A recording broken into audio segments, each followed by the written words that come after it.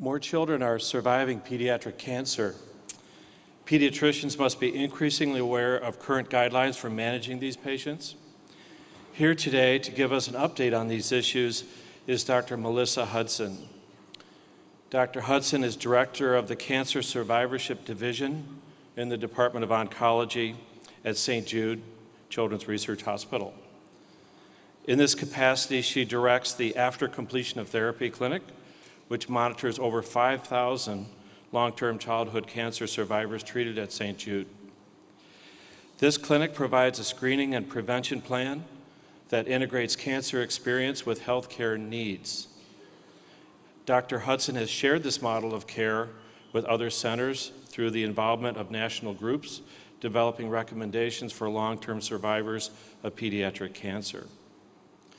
Today, we are pleased that she can share this model with us in her session, Long-Term Care Follow-Up for Pediatric Cancer Survivors. Dr. Hudson.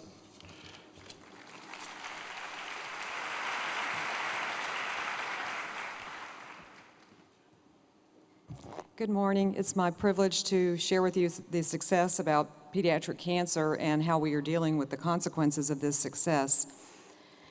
In my brief time, I hope that you will come away being able to anticipate the challenges to transitioning and implementing optimal survivor care and appreciate the prevalence and spectrum of late effects developing after childhood cancer. I will provide you with resources to apply the components of risk-based survivor care so that you can identify also within your community and hope that you'll come away recognizing the ideal standards of survivorship care. This is the success story as demonstrated by the progress in pediatric cancer survival achieved over the last 40 to 50 years. And we see that with the proportion surviving in the years from diagnosis that essentially 80% or more children diagnosed with cancer will become long-term survivors. The statistics on childhood and adolescent survivorship are such that 13,500 new cases of cancer are diagnosed in the United States per year. And we actually are seeing a relative increase in cancer diagnoses since the year of 1975 with a rate of 0.5% per year. 5-year survival rates, as I said previously, exceed 80%. And with that success, we have in excess of 379,000 individuals living in the United States diagnosed with cancer before the age of 21. The childhood cancer survivor numbers now with this increased rate and successful therapy are expected to increase to 420,000 by the end of 2013, and such that 1 of every 750 individuals in the United States will be estimated to be a survivor of childhood or adolescent cancer. And we know that with those numbers increasing, you will be increasingly seeing them in your practices. Now, it's important to reflect on the care across the survivorship spectrum and how that changes over time. At diagnosis of cancer, the children come into a pediatric oncology treatment center where our primary interventions are risk-adapted therapy, considering the cancer and host-related factors. And as they achieve long-term survival, we begin these secondary interventions such as health education, cancer screening for both primary and subsequent neoplasms, and the risk-reducing interventions to preserve their health. It's important that over this time, and particularly with passing time, that these individuals will then re-enter and reintegrate back into primary care, and that primary care providers such as pediatricians have an important role to play in helping the survivor maintain and preserve health and have an optimal quality of life after cancer. Now, the components of effective transition include education and anticipatory guidance for the survivor about their cancer history, its specific cancer-related health risks, health screening and surveillance recommendations related to their specific treatment exposures, importantly, the impact of the health behaviors on cancer-related health risks, how they may need guidance in self-management of chronic health conditions, which are quite common after cancer, how to navigate through the adult healthcare system as they leave our pediatric practices, and what resources are available that may vary both nationally and regionally to maintain access to health care and manage their chronic health conditions.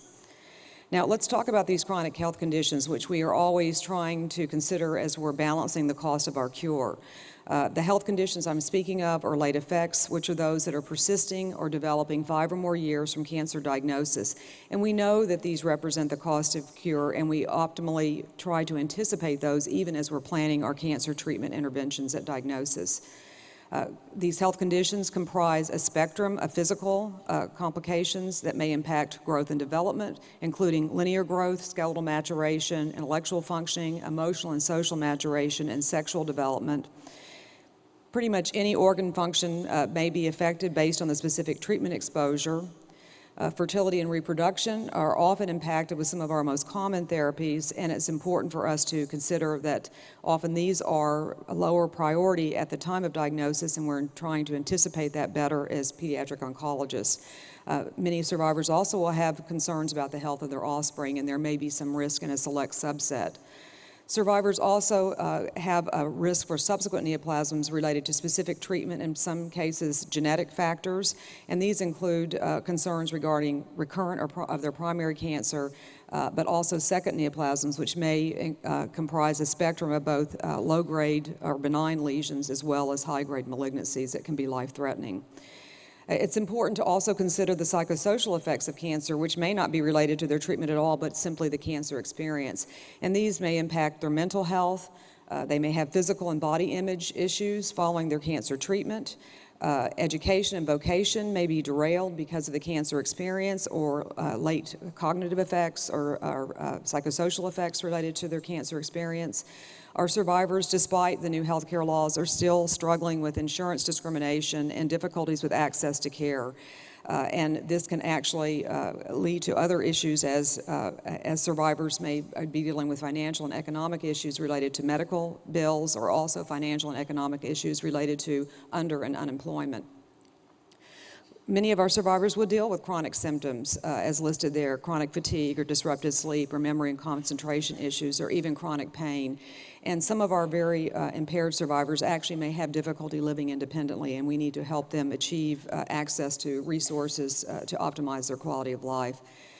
Survivors may also have problems with social interactions that range from interactions with family and also peer relationships, and some of this may stem in some cases from cancer-related stigma. Now, I want you to appreciate that these chronic health conditions, both physical and psychological, are actually quite common. I'd like to illustrate that by showing you some data from our recent publication on the St. Jude Lifetime Cohort Study. This information is showing the prevalence of health conditions in our childhood cancer survivors evaluated in this study.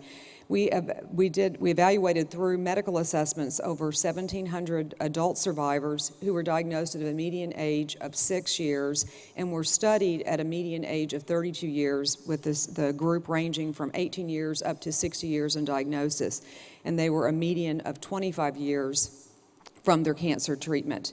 And this figure shows on the y-axis the cumulative prevalence in relation to the age and years of that survivor. And you can see with increasing age, survivors have an increasing prevalence of chronic health conditions, such that with this data, we estimated by age 45, 95.5% of our survivors will have at least one chronic health condition, and almost 81% will have a serious, disabling, or life-threatening condition. Now, we know that these conditions in some cases may predispose our survivors to late mortality, and this is sharing data from the Childhood Cancer Survivor Study, a retrospective cohort study that has been monitoring the health of over 20,000 cancer survivors treated in 26 institutions in North America. And on the y-axis here, we have the survival function estimates in relation to years from diagnosis. And first, at the top curves, we see the population controls for U.S. female and male mortality. And this population actually is still quite young. They're in their mid-20s. And you see the survival gap there in comparison of cancer survivors participating in the Childhood Cancer Survivor Study. And we know that these chronic health conditions place them at a higher rate of premature mortality. And in looking at survival mortality ratios, the top conditions that are contributing to this mortality are subsequent malignancies with a 15-fold excess risk of death, cardiac conditions, 7-fold excess risk of death, and pulmonary conditions, almost a 9-fold excess risk of death. Now, I want you to appreciate that we've appreciated that these chronic health conditions do impact our survivors, and they've been an important stimulus for change in pediatric cancer therapy. Initially, the recognition of late effects in young patients was more focused on the cosmetic abnormalities that we appreciated early on.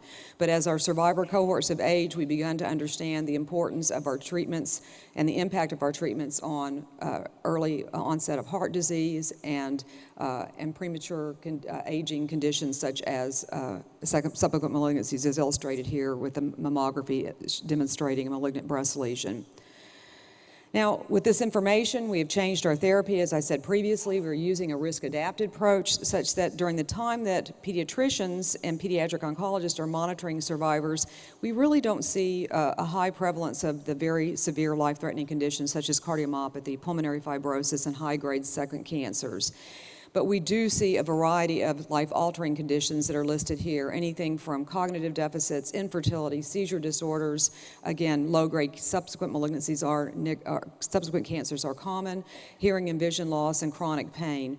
Our concern is the many conditions that our survivors are experiencing actually pose a risk for them as they age and continue to collect more comorbid conditions, and this may in fact subsequently lead to and contribute to an earlier mortality, even though we've changed our therapies early on to reduce these risks. So what we recommend for our survivors is to consider all of the factors that may contribute to the potential risk of a given late effect. These include considerations of host factors such as age and gender and race, premorbid conditions that those patients bring to their cancer experience, genetic factors which may have influenced their risk for development of their first cancer, but may also impact drug distribution, their tolerance to acute tolerance to therapy, as well as the risk of late effects. Tumor factors such as histology, site, and biology and response directly relate to the treatment that survivor ultimately will need to achieve and sustain long-term survival and remission. And these may be anything from a spectrum of surgery, chemotherapy, and radiation therapy. Treatment events are important to consider as well, because often there may be life-threatening infections or transfusions delivered that may have some long-term impact on their health. A big area of study now is the impact of aging on our survivors' health and what we can do to promote healthy aging, as we appear to see an accelerated pattern of aging with the onset of and development of chronic health conditions that are much more typical for older populations. And if I can emphasize anything, I want to emphasize the importance of redirecting that survivor back to addressing lifestyle issues and health behaviors that may modify their risk for late complications after treatment and the risk of health problems as they age. So, considering all these factors is what we consider as the ideal survivorship care, which is risk-based survivor care. This includes surveillance for primary and subsequent cancers, screening and management of late effects, assessment and support of psychosocial functioning, education about their cancer-related health risks and behaviors and conditions that are modifying that risk, and then importantly, assistance with identifying and meeting medical and psychosocial challenges. There are a variety of tools to optimize the transition of survivorship care. Survivors ideally will be presenting to your practices with a treatment summary. If you do not have that treatment summary, I encourage you to call the Pediatric Cancer Treatment Center and request a summary, because it will be important for you to be able to guide their care. There are evidence-based practice guidelines that are consensus-based in their recommendations for screening, but they're evidence-informed, as we have connected from the extant literature, the relationships between therapeutic exposures and these chronic health conditions. Everyone has a different model of care or infrastructure within their communities that will impact your ability to deliver care. Some of you may be very fortunate to have access to a long-term follow-up program, but most or many will not. And in these cases, you need to figure out what model of care and how care can be shared between the Pediatric Cancer Center, and those transitions can be facilitated between oncology care and pediatric care, and then important between pediatric care and adult care as these survivors age. By 2015, 2015, the Cancer Commission has stated that every survivor should have a survivorship care plan that defines the roles and providers within that the specific model of care for that community. We are looking forward to that day, and we know that this is a resource-intensive initiative to provide such a care plan, but it's critical to help optimize their long-term health. So I'm going to leave you with the slide that shows the resource that we've developed through the Children's Oncology Group, the long-term follow-up guidelines for survivors of childhood and adolescent young adult cancers. This is version 3, but we will be posting by the end of the year, the beginning of next year, version 4. These guidelines represent 136 sections detailing exposure-based, potential late effects, and screening recommendations. We grade the evidence linking exposure to a potential late effect. We provide within these guidelines recommendations for second cancer screening recommendations for standard and high-risk groups. And I hope that you will find in particular helpful the health links for patient education. We have over 40 of these health links now. Many have been translated into Spanish and French, and because we work with North American partners in Canada. And these are great standalone patient education handouts that can be printed free of charge for your patients in your community. And I thank you for your attention. Thank you.